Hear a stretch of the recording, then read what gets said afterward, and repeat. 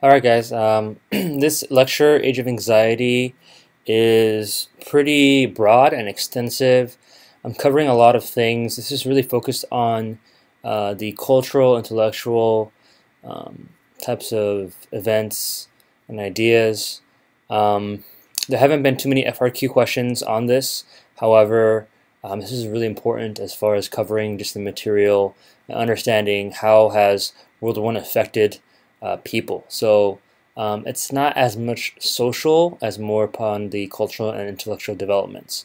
But partially we can see how it will also represent society after World War One. Okay, so this actually goes into and past World War Two because of the instability that just carries over.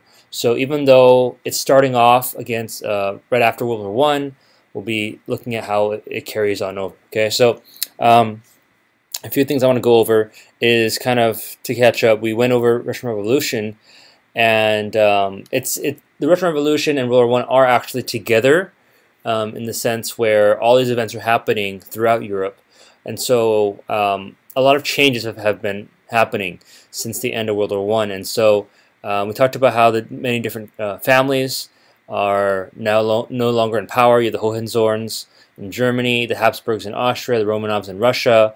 All these major empires have come to an end, and the old regime of these monarchs are no more, and the new up-and-coming types of political systems are going to be democracies.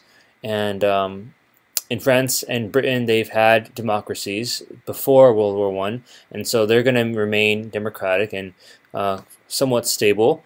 And Germany eventually is going to become a democracy, and the Weimar Republic is going to be established, and we'll go into that in the next lecture in detail.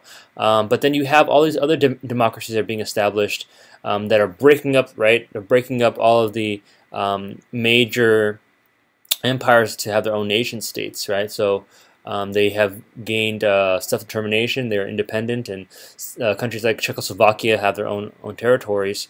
In other parts of Europe, we're going to see that totalitarianism is going to come onto the rise. That's going to be our next lecture, where we have communist governments in Russia, right, and fascism in Italy and Germany are going to be established going into the 1920s and 1930s. Okay, and so this is ultimately called the Age of Anxiety because of the feeling of anxiousness, the feeling that everything that you thought World War I was going to be glorious, wonderful, victorious, it actually disappointed you. And from that point on, you've never seen such massacre, such destruction, it's changed the way that you've really saw how the world works, and it makes you feel like in this stressed and anxious state. Okay, so people feel like they're in continual crisis. They don't know when it's going to end, and constantly just having a very beaten down spirit. Okay, so a key word we're going to be looking at is disillusionment. Keep that word in your mind. That's going to be representative of everything that we are looking at in terms of the different areas in culture and intellectual thought. Okay, so keep that word. Don't forget that. Okay, Age of Anxiety, disillusionment. That's one thing together. All right, so just to give you a roadmap of where we're going. Okay, we just covered World War I and Russian Revolution, and so coming out of it, there's going to be a lot of political crises in the 1920s, followed with economic depression in the 1930s, and eventually that's going to lead to totalitarianism and dictators rising to power. Right, you learned this in world history, so just to let you know where we came from, where we're going, how has this affected Europe, why are they on this path, and eventually we're going to see World War II happen, which is a continuation of the things that are unsettled in World War I. Okay, so don't forget this kind of like step-by-step roadmap, the major events. Okay,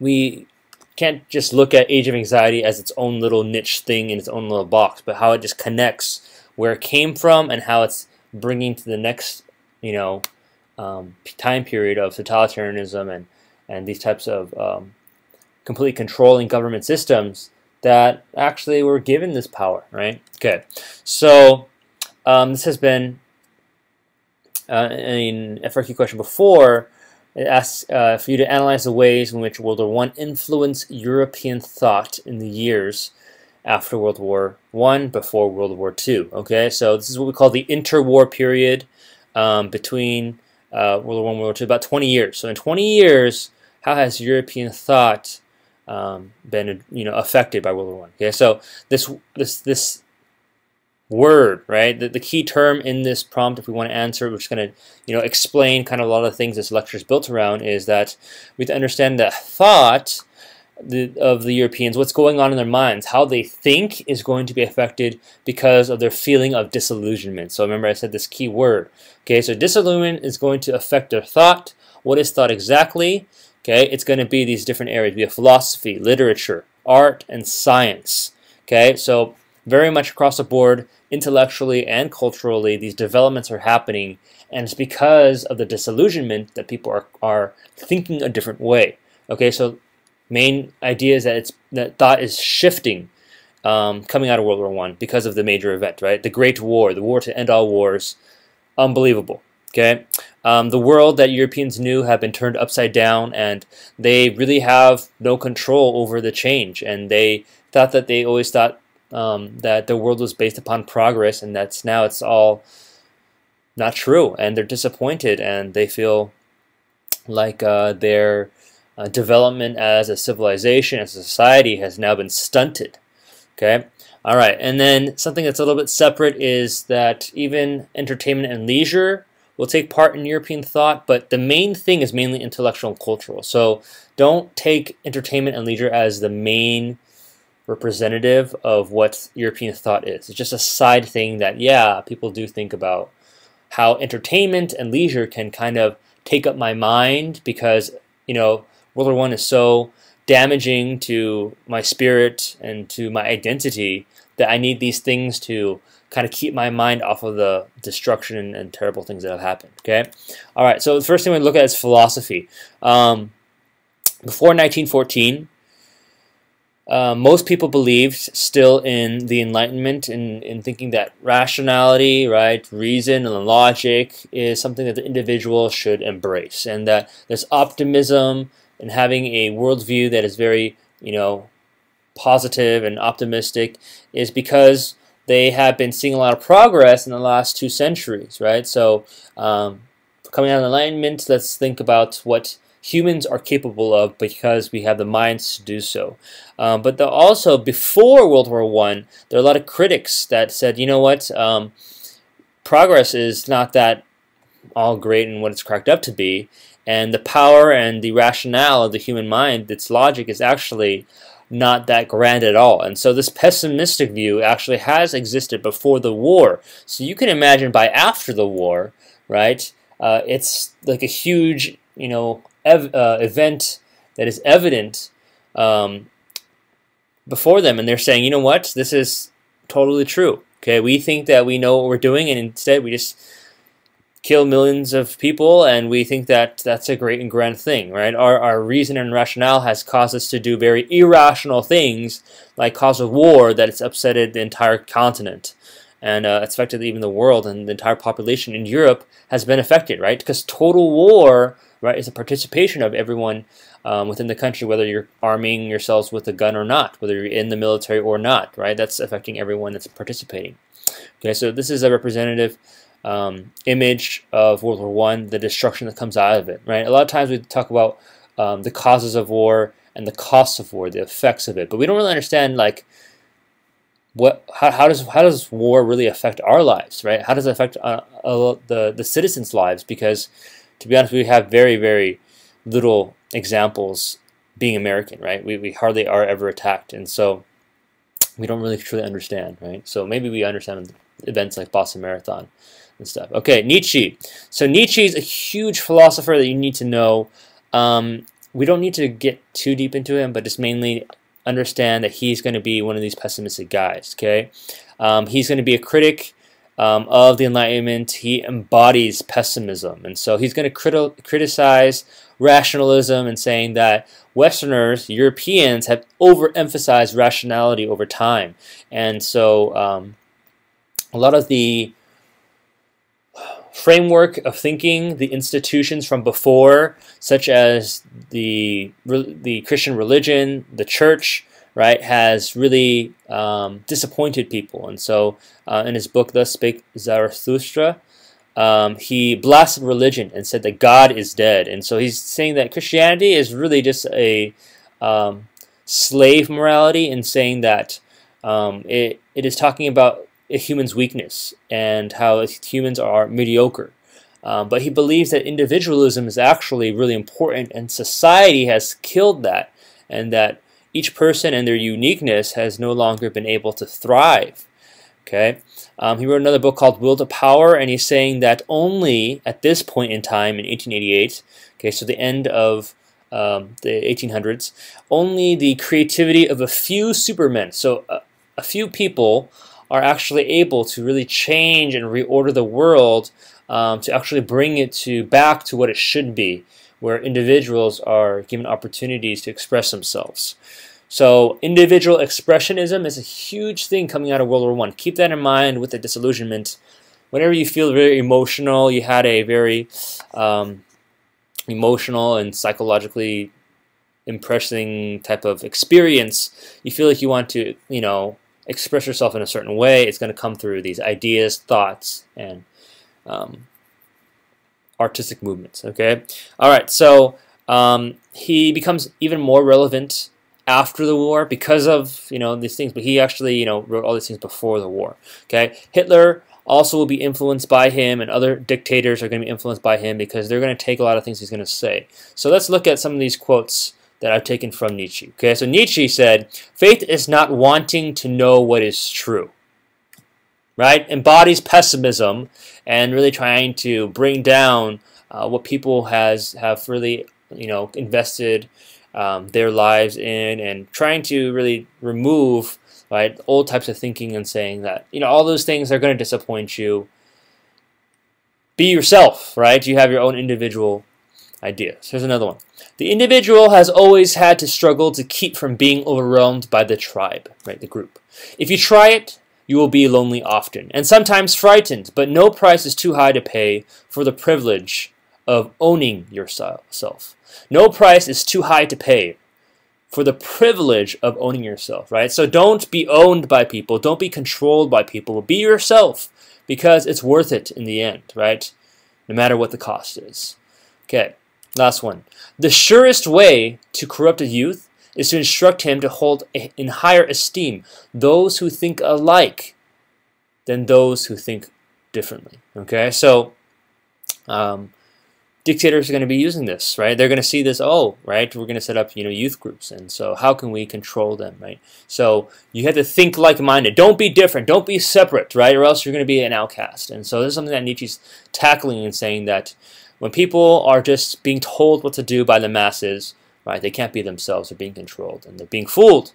All right, so some pre-war philosophy. Let's go on and talk a little bit more about some other ideas. You have Henri Bergson, who is part of the 1890s, and he convinced many young people that it's not so much about your imagination, but what you can anticipate, what you can think about, what you can rationalize, but it's about your immediate experience and your intuition, actually, what that gut feeling within you, more than rational and scientific thinking. So it's the shifting away from observations, experimentation, understanding reality through the scientific method, but it's about the immediate experience. What do you feel at this very moment? Okay, then you have Sorel, who comes up with this belief in what we call syndicalism. It's really a manifestation of anarchism. It's kind of along the lines of what Marx believed in, that socialism would come to power through a violent strike and revolt of the working people. This really foreshadowed the Bolshevik Revolution, controlled by an elite few.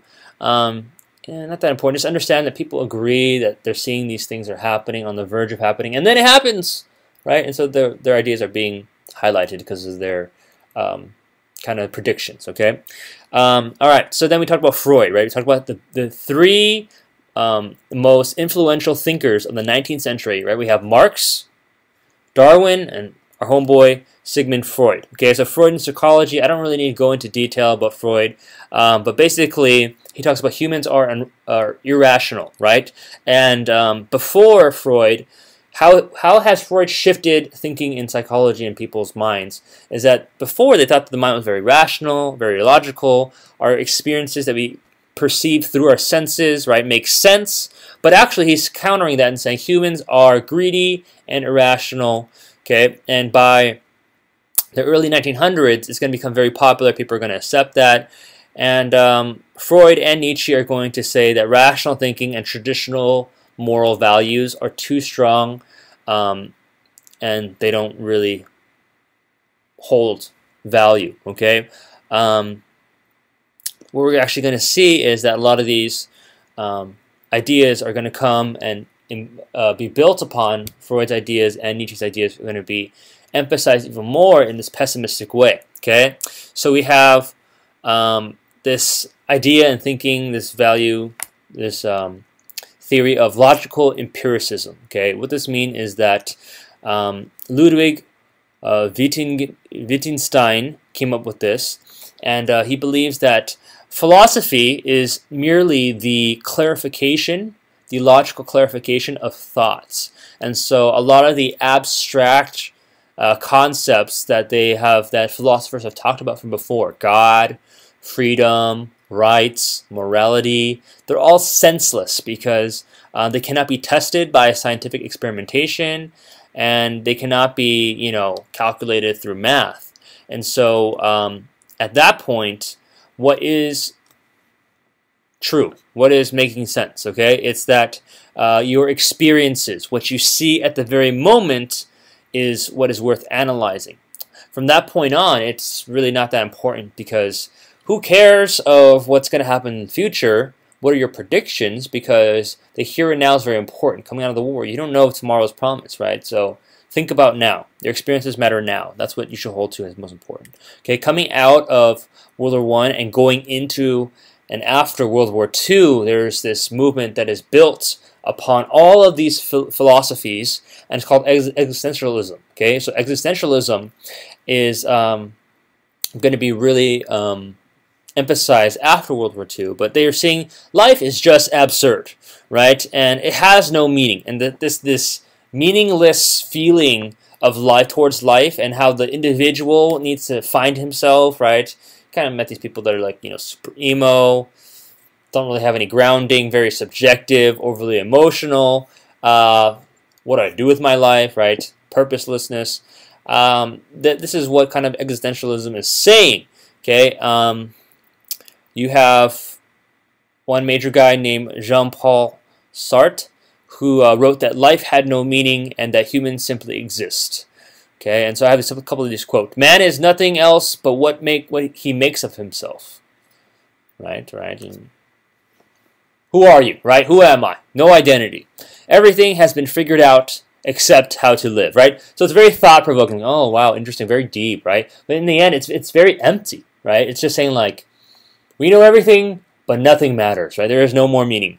Okay. And so existentialism is going to kind of like disseminate, and people are going to grow upon it, and they're going to follow this movement, right? This intellectual movement. And most of these existentialists are going to be atheists, right? They don't have a grounding. They've left their own faith if they once, because they felt like it's disappointed them, right? And so your actions are derived from personal choices and are independent from religious or political ideologies. Then you have actually Christian existentialists who adapt this kind of feeling, and they agree with the loneliness that the non-Christian existentialists feel, but they are emphasizing more about humans being sinful, and how they need their faith to ground them. Okay. I don't think I think this is that important, but a couple names are Soren Kierkegaard and also T.S. Eliot. They are the ones who actually trying to revive Christianity to be more fundamental. T.S. Eliot will actually be establishing some traditional Christian framework coming out of this, and yeah, that's just to throw out there. I don't think it's going to be that huge on the AP Test. Okay. All right. So other authors you guys learn about Lost Generation, World History, James Joyce, okay, Ulysses, and the Stream of Consciousness. Why is this important? Well, in literature, okay, you have these writers that basically have said that, you know what, we put out these works and it's demonstrating how the war has been a terrible impact upon society, right? We have All Quiet on the Western Front, and in the end, evidently, okay, with everything, they're all examples of how society has just been totally kind of thrown and thrashed, and people have kind of no grounding, right? They're being disillusioned and they're being disappointed, and they've been let down. Okay, so other authors that are talking about things that are coming, that is to come. For example, you have George Orwell with Animal Farm. He's speaking about the Russian Revolution. If you've seen the movie, okay, in describing this farm that's run by animals. Some animals are more powerful than other ones, and that's going to represent from Lenin to Stalin and the Soviet Union takeover, and how there's going to be totalitarian system and communist system established in 1984. It's talking about how there's a totalitarian state and that the government is always in control, and they're called Big Brother. And basically, it's affected people psychologically, and basically humans have basically no hope at all under a totalitarian state. Okay. Then we have Ayn Rand, who wrote basically a couple books about how the future is going to be not utopian but dystopian. Okay, and especially under a totalitarian government. Okay, so this is kind of just portraying what is to come with a lot of these things. Okay. Literature. Okay, now we're going to jump over to science. We talked about this before. I didn't mention this earlier, okay, but because of the age of anxiety, right, it only emphasizes Belle Epoque even more, right? The end of the century, that time where it was beautiful and things were great before the war, right? And because things are crappy and things suck right now, and it's unbelievable how worse things have gotten and how things have changed so much, and the world is upside down. Okay, all right. So going to that, we talked about how new physics was developed. It's much popularized after World War I, and so why is it called new physics? It's because there are things that are going to be uncertain, that are going to be discovered. Okay. Okay, so what was once optimistic and just very rational understanding, things have changed, right? Under Einstein, right, the theory of relativity shows that things aren't always rational and structured, that is based upon objectivity, but it's more relative depending upon where you are. Okay, and so Werner Heisenberg is going to be the guy that comes up with the principle of uncertainty. And he's saying that it is impossible to know the position and speed of an individual election, and so it's impossible to predict its behavior. So this has to do with kind of your position, and where you stand is basically relative to something else, right? So things are not for certain, and because this principle of uncertainty is happening in science, it also is representative of how people are feeling uncertain about a lot of other things throughout the world, especially of their trust in, their structures and their ways of thinking. Okay, so the impact overall of science and the new physics is saying that the new universe seems to be very uncertain, right? It seems very troubling and strange how it's now relative, whereas before they understand, like heliocentric, we understand how everything is, it's very objective, right? But now it's really dependent upon the observer's frame of reference, and so because it's very unstable, their way of thinking and framework is, kind of confusing, and physics is no longer just easy and optimistic, right? And they have a lot of questions now. Okay, jumping into art now. Okay, so I'll play some music from this point on, so give me a sec as I play in the background as I go over to this. Hopefully, set the mood and you can understand, and it adds to the whole feeling and ambiance. Okay, so music's playing. At this point, new types of music are going to be developed. You have Igor Stravinsky, who's going to be a really important composer, and he creates the Rite of Spring, which is experimenting new tonalities. And for those of you guys who don't really know music, basically there are tones, right? Some are naturally, okay, very harmonious to our ears. It sounds good. The melody, yeah, we like it, right? It's catchy, right? But then it becomes to the point where music's going to be more dissonant, okay, dissonant, where it's unharmonious, and it's going to sound very aggressive, and it's not going to feel as clean in terms of all that kind of stuff. Okay, so that's representative of how they feel, right? Okay, then you have Arnold Schoenberg, who comes with the 12-tone technique. You don't really need to know in detail how this really is, but it's going to basically be very abstract, right? It's going to be very extreme, try to be very expressive of their inner feelings. That's the main thing you need to know, okay? All right, other forms of art, you have Picasso, okay? So we all have seen Picasso's works. We can go into, 30 minutes Picasso, but let's focus in on what's really important. For Picasso, okay, he develops the technique of cubism, right? It's basically complex geometry, zigzagging lines, sharp angles, planes are overlapping. Like, what the heck is going on? It's very weird looking, right? And so mainly Cubism is trying to show different perspectives kind of all at the same time. This is called Guernica, and it's a really important piece because a lot of APUR tests have thrown it on as a question, so pay attention, okay? Guernica is a village in Spain, and he's trying to portray how a Spanish city was bombed by Adolf Hitler's air force called the Luftwaffe, and so this was during the Spanish Civil War. Why is Hitler in Spain? It's because he's supporting Franco we'll get there, okay? Francis Franco in the Spanish Civil War. And so this is showing kind of the death and destruction and the chaos, right, that's coming out of the village and all that kind of stuff, okay? So one of the major arts of pieces of Age of Anxiety that's showing the suffering and death coming out of it, okay? And then we're going to look into a little bit more abstract art, okay? Then we have Dadaism. Dada is a basically nonsensical word. It's not even a real word. It's Dada, right? It's like when a baby screams, okay? So it's representing the post-World War I world that didn't really make much sense. And so it's attacking kind of the standards and behavior of what is the status quo, what's normal, right? Like, whatever's normal, let's just do the complete opposite, right? Let's just be the most random, weirdest thing ever. Okay, so we have Marcel Duchamp. He's going to be leader of the Dadaism movement, and then Hannah Hoche is also going to be contributing through photo montages. So here you have the fountain, which is on the left. And what is that? That's a urinal, okay? And so, okay, personal thing. I don't like abstract art because I feel like it's very weird, okay? The fountain. The fountain. Sorry for the artists, okay? I know you're offended right now, but forgive me. This is a public bathroom urinal, and it's called a fountain as a way to kind of mock traditional artists and saying, this is art now, right? Cool. Then we have this painting of the Mona Lisa, LHOQQ.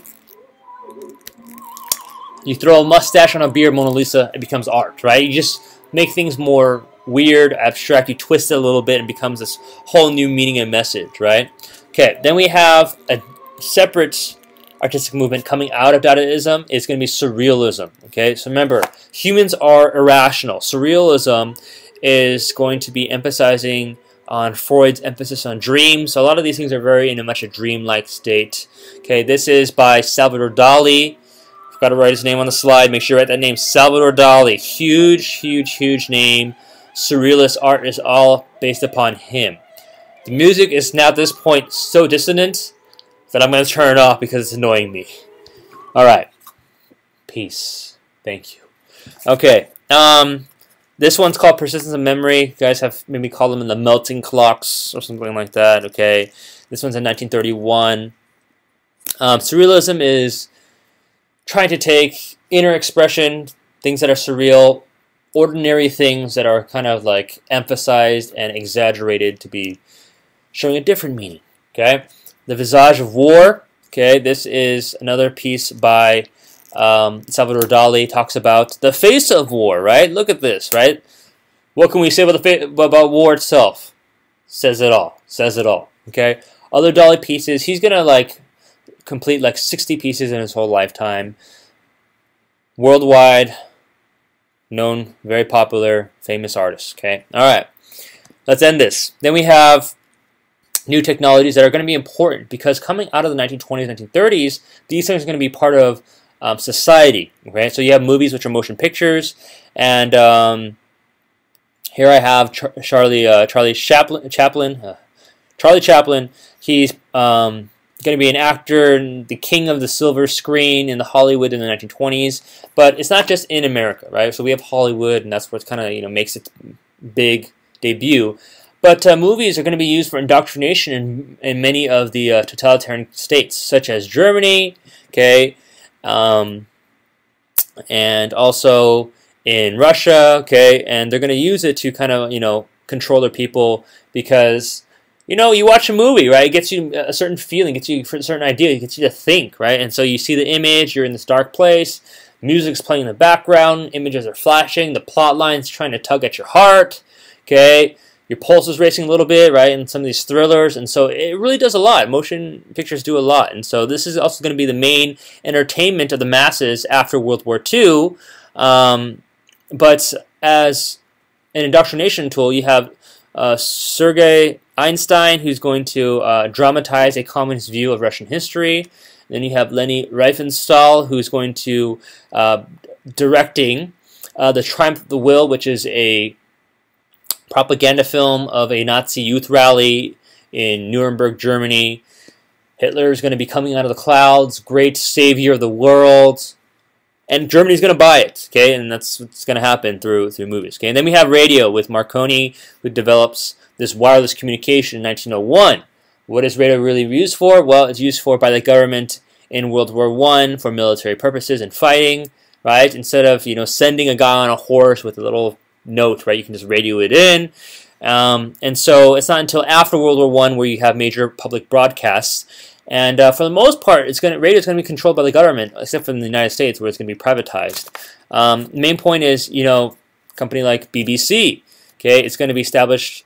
British Broadcasting Corporation is going to be established, and it's going to be used for political propaganda early on, especially by the dictating the states, totalitarian states, okay, of dictators. All right, I know it's a lot, but I hope we understand kind of disillusionment and how it kind of disseminates throughout the different areas, right, of European thought. Okay, go back to the essential question. Think about it. Do you understand it? Okay, good. Okay, quiz tomorrow from World War I until now.